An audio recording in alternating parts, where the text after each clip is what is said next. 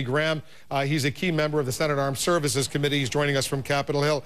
Was it wise to pick Egypt, Senator Graham, for the location for this historic speech tomorrow?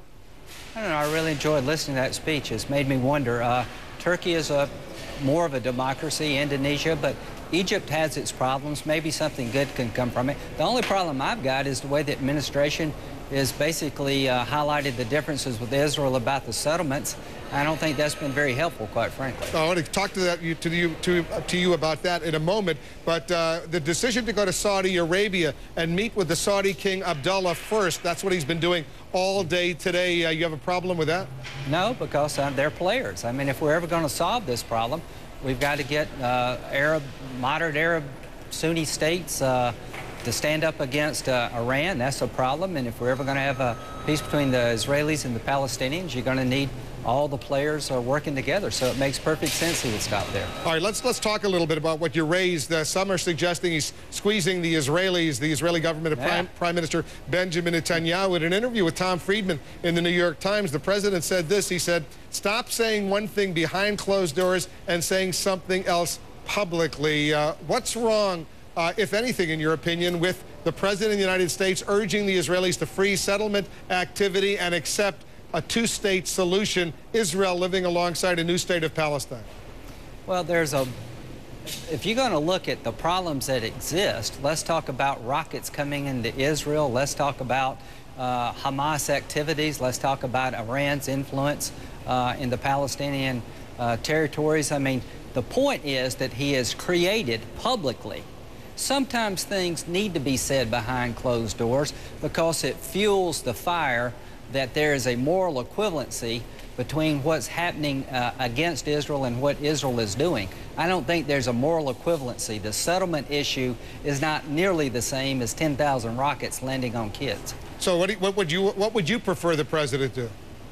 To pursue a two-state solution and find ways behind closed doors and publicly to restart negotiations, challenge the Palestinian people to make up their minds as to which way they want to go. You got one part of Palestine under Prime Minister Abbas. You got another part controlled by Hamas. Challenge the Israelis to stop expanding settlements, but do it even-handedly and get other actors involved, like the Chinese and the Russians and Saudi Arabia and Egypt. Try to put together a new coalition, start over, and go back to the roadmap. The roadmap was a pretty good document. Let's get back on track. All right, let's talk a little bit about Sonia Sotomayor. You had a chance to meet with the Supreme Court Justice nominee today. When you were out on TV on Sunday, you said she should apologize for those comments about being a Latina woman and being better able to make a decision on judicial matters than a white man. Did she apologize to you? Well, I'm going to let her speak to that. We had a very good meeting. She traditionally doesn't comment. Nominees do not comment before their hearing. I don't want to put words in her mouth. I'm sure she'll talk about that. It was a good meeting. She's a nice person, good character, very sincere. There's some questions about her temperament from lawyers that appeared before her. I've got some questions about some of her judicial decisions and her philosophy. I told her this very directly, that if I applied the standard that President Obama used as Senator Obama in the Alito Roberts confirmation, I could not vote for her. If I applied a Ginsburg-Scalia standard, where both of them got 96, 98 votes, and she did well at the hearings, I could. I've got to decide what is the Senate going to do now and in the future.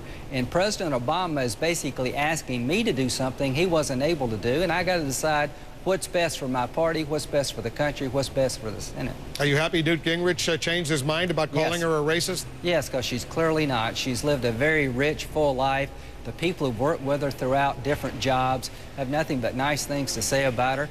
And, yeah, that's inappropriate. But the comment that you mentioned before, she should have, in my opinion, apologized, because her experiences are real and will potentially make the court better, but it doesn't help to say that it makes her superior to someone else. That's going too far. Yeah, Lindsey Graham's on the Judiciary Committee and the Armed Services Committee. We'll be hearing from you a lot in the coming weeks. Thanks very much for coming in.